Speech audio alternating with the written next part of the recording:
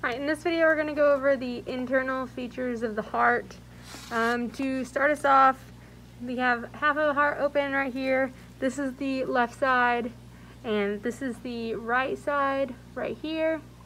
So we have the left myocardium, the left atrium, and the left ventricle.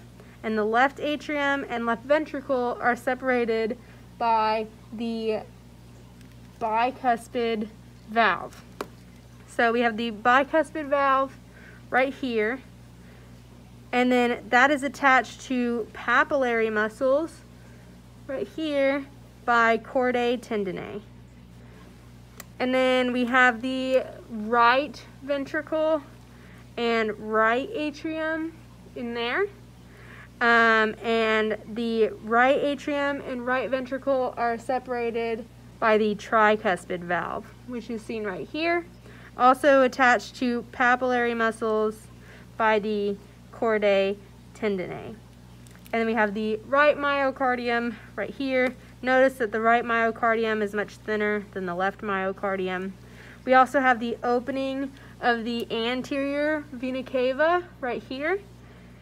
And deep in here, right through there, on the right side, we would have where my probe is going. We have the opening of the posterior vena cava. So right there would be the opening of the posterior vena cava. And then we're gonna open up this heart and look inside this heart. So orient ourselves again. Don't forget the left part of the heart is bigger than the right side. So this is the left ventricle, left atrium. We have the bicuspid valve again. We have coronary vessels.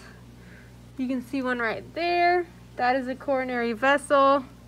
And then we have the aortic semilunar valve. And that is this little valve right there. You can see I'm moving it with my probe. That is the aortic semilunar valve, and that valve goes through into the aorta, and you can see my probe is coming out of the aorta from passing through the aortic semilunar valve. Now I'm going to just take a look, make sure we got everything, and that should be everything that you need to know for the internal features of the heart.